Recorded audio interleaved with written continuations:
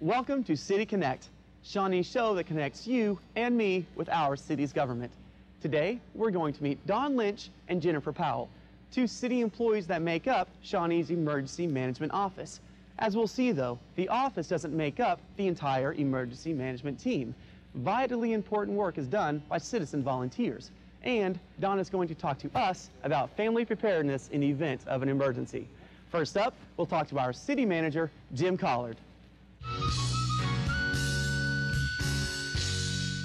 I was born in Oklahoma, but I had the opportunity to live out of state for nearly 2 decades. During that time, I was gratified to hear repeatedly the high regard that Oklahoma Emergency Management services were held nationwide.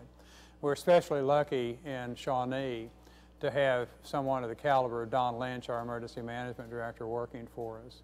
He has not only a statewide reputation, but a national reputation, including serving on the faculty of the FEMA school in Maryland. The reason that's important for Shawnee, of course, is that Oklahoma is no stranger to natural disasters. And not only natural disasters such as tornadoes and ice storms, which we just recently endured, but also, as the mural building has told us, the heartland is vulnerable to terrorist attacks. And as a result, we always have to be on guard, so to speak.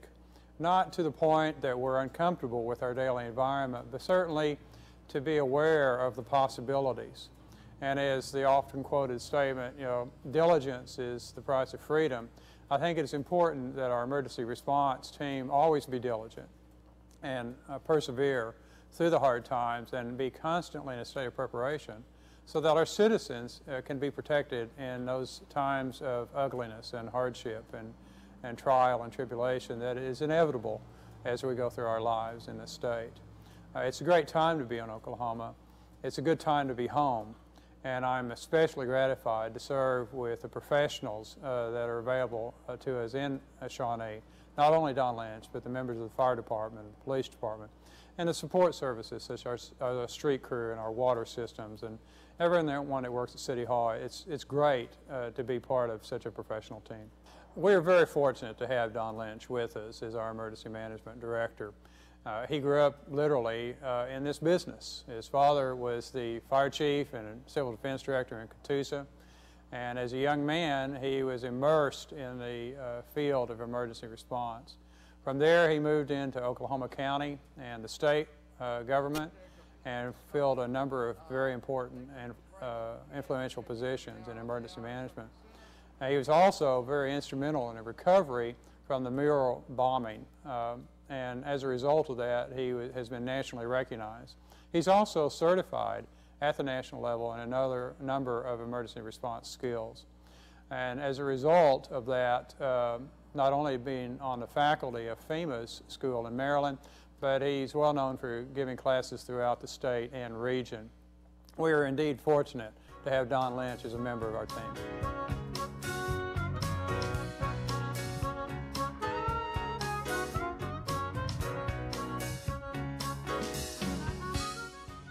In our system of emergency management, the primary responsibility rests with the local community to be involved with making sure that we can deal with disasters and emergencies that occur.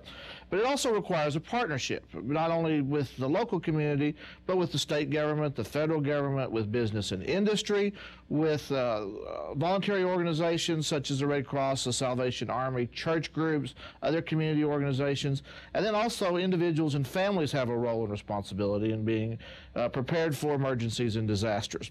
We're very fortunate in Shawnee that we have all of those assets and all of those factors relating to emergency management involved in our organization. We have a great working relationship amongst our city and county organizations and our neighboring jurisdictions. The volunteer fire departments, the police departments, the emergency medical services, all throughout the county work real well together to prepare for and respond to disasters and emergencies when they occur. We also coordinate on a daily basis and work closely with a number of federal agencies that are located in and around Pottawatomie County.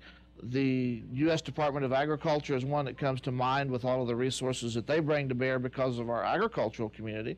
And then also weather affects everything that we do. And so we coordinate very closely with the National Weather Service on all things that relate to weather operations in our county. We also work with the Red Cross, the Salvation Army, and a number of community organizations to provide for the human services needs when disasters occur. Food, clothing, shelter, all of the basic necessities of life. These are where these organizations come in and provide support that we can't in the government sector. And we appreciate very much how they can provide those services in our community. In the event of a local emergency, the Emergency Management Office first coordinates with area professionals and volunteers who have the essential skills and tools required to manage the event. If the emergency warrants, Don and his staff have ongoing relationships to turn on the state and even national levels for any amount of assistance that may be necessary. Shawnee's Emergency Management Office relies on more than 60 trained volunteers to assist in the event of an emergency. All of these volunteers have been certified by the federally established Community Emergency Response Team Program, or the CERT CERT program. To gain certification, each volunteer must complete 28 hours of extensive training. In Shawnee, we have 65 members of the CERT organization, and that's 3 years of training, classes spring and fall, basically. Out of those 65 members, we developed what we call the Community Emergency Management Team. Don Lynch, the Emergency Management Director here in Shawnee and Pottawatomie County, came up with the idea that we ought to become more specialized. We have teams that do search and rescue training and are still trying to get certified throughout the state. We have team members that volunteer for Storm Emergency Operations Center work. We have volunteers that volunteer for community services where they help with the Red Cross and the Salvation Army in doing their type of work. We have team members that work with the amateur radios. We call that our non-weather type radio communications. And then we have people that are part of the Emergency Operations Center here, the administrative part. So out of the 65 members, we've probably got about 45 or 50 people that have decided to expand their knowledge and go into those particular fields. CERT is the umbrella organization from which Shawnee's Emergency Management Department developed CEMT, an advanced training and response team made up of volunteers who desired more intense training into specific fields to more effectively serve the community in the event of a disaster. In the event of a tornado, our team members are trained to, number one, take care of themselves, number two, take care of their family, and then they branch off into the community. If we have a tornado, Mr. Lynch would contact me. We'd start a calling tree. We'd call all of our CERT team members. They, after taking care of themselves and their families, but back to the emergency services, whether it be fire, whether it be the EMS people. We're there to supplement for police and fire. We're not there to take their place. We're there to help them if they need our help. And if they need our help, that's whenever they call Don Lynch, and that's when Don Lynch calls us in Shawnee. It's very beneficial. Melvin Potter has been recognized as the top volunteer for an emergency management office in the state of Oklahoma. Melvin was awarded the 2006 Volunteer of the Year Award by the Association of Emergency Management in honor of this achievement. The only two paid personnel are housed here in the Emergency Operations Center, and that's Don Lynch, the director, and then myself. And we also have volunteers who come in and help. It's just a tremendous part of our operation is to have those volunteers out there. They can be storm spotting, assisting in the Emergency Operations Center, monitoring phone calls, monitoring weather, radar, whatever. We just rely heavily on the volunteers since we are just the two of us in here. Some of the equipment that we have in the Emergency Operations Center is TVs to monitor local weather. We also monitor news stations, CNN, Fox News, and such. We might have computers that we monitor weather and updates, for email from our state office and communications with them. We send reports via email or fax. We have, of course, our phones. We have our maps. We have, in our Emergency Operations Center, we have lighted map boards that we can post a situation report up on and just highlight that so everybody in the EOC is able to see that clearly. On a normal day in an emergency management office, we prepare for the events. We make sure our plans are reviewed. We make sure our contact information is up to date as much as possible. There's a lot of things that change constantly, and we make sure that we have that latest information that we can, so that whenever something does happen, because a lot of it can be unpredictable, that we are prepared and can handle it. Okay, for each event, we just try to take the information that we have, the data that comes in for that event, and determine what we will need as far as resources and response to deal with that. It could be totally different from one to the next, so we just take that and anticipate what we might, what it might do when it reaches us, or what we need to do ahead of time to lessen the effects of it. We have been working with all of our partners in emergency management to look at the hazards that really affect our community, because it makes sense to prepare for those things which are going to affect our citizens. And through that process, we have determined that obviously weather-related hazards are important, not only the spring storms, the tornadoes and thunderstorms, but also winter storms with heavy icing conditions and the resulting potential for power loss and for transportation issues relating to that. We also have a hazardous materials, transportation, storage, and manufacturing processes within our community. And so at any time, there's a possibility that we would have to deal with a hazardous materials emergency as a result of that. Of course, as we saw in the last year or so, wildfires are another threat that we have to deal with. We're kind of in the area that's called the interface between rural and urban areas. And so we have to deal with those wildland fires that affect our community. And those can be severely devastating on agriculture as well. We also have just regular transportation issues with I-35 nearby, with, of course, I-40 coming through here, US 177, State Highway 18, bisecting the county. Those are major transportation routes, and we have airfields nearby, so we have planes that are close as well that fly over our area. So we always have to be cognizant about those transportation incidents that could occur. And then, of course, being close to the state capitol and being involved with some of the activities that take place relating to homeland security. Terrorism is another threat that we've all learned since September 11th about that threat, and we have to be prepared to deal with that. At the Shawnee Operations Center, the team utilizes radar from the National Weather Service, as well as OK First. The team is able to monitor over 100 different radar feeds from satellites focused on our expanded region. Speaking with anyone involved in our city's emergency management office, it doesn't take very long to realize the importance of citizens' participation in the volunteer structure. We're going to meet another one of our neighbors who goes above and beyond the call of duty by volunteering on our emergency management team. Karen Lyles is an executive in our local industries. She volunteers her time by serving on the local emergency planning committee.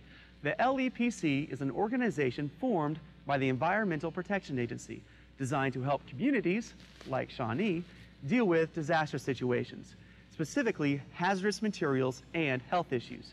Recently, Shawnee's LEPC participated with the Oklahoma Health Department to come up with a plan in case of a pandemic flu outbreak. The Center for Disease Control has audited the state of Oklahoma and found them very well prepared in the event of a pandemic flu or an emergency scenario involving the health risks.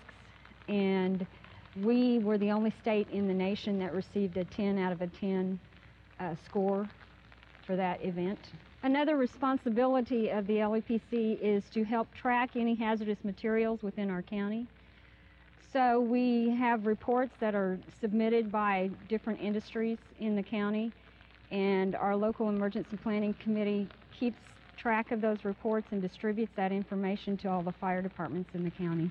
Because of our volunteer efforts in this community, we feel like we have a very good handle on emergency scenarios. We have a large support base of people in the community that are willing to help and willing to stand up in the event of an emergency. We have exercised our plans, and therefore I feel like we have a very good handle on any emergency situation that may occur in our county.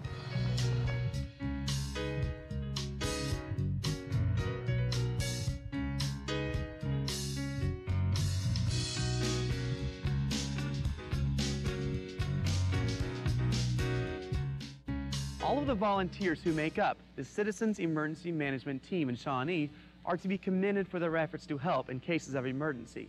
But neither they nor the city's emergency management staff is the front line of preparation and defense in case of emergency. Individual and families also have a role in emergency management. Everyone should have a home emergency plan, and everyone in your family should know what's in that plan. You should have 2 means of escape from every room in your home, and you should know where you're going to meet outside. But more importantly, if your family is separated, you're at work and at school, and you can't get back to your home, where would you meet to link your family back up? And you should have a point of contact outside of the community to let people know how you are, so that your family who's concerned about you can call and find out about your welfare. We also encourage everybody to have a 72-hour family disaster supplies kit. And this contains non-perishable food, water, emergency medicine, and first aid supplies, along with changes of clothing and blankets and some basic tools that you might need to help your family survive following a disaster. In April of 1993, my family's house was hit by a tornado. So for a few minutes there, we were taking shelter in our safe room in our house, and then I had to make sure that my family was taken care of and that our neighborhood was taken care of, so I could leave to go and make sure that everything was taken care of within the community. So it's really important to have that family disaster supplies kit and that family disaster plan, so that in this case I knew that my family was taken care of and that I could go and help the other folks that were involved in our community and affected by that tornado.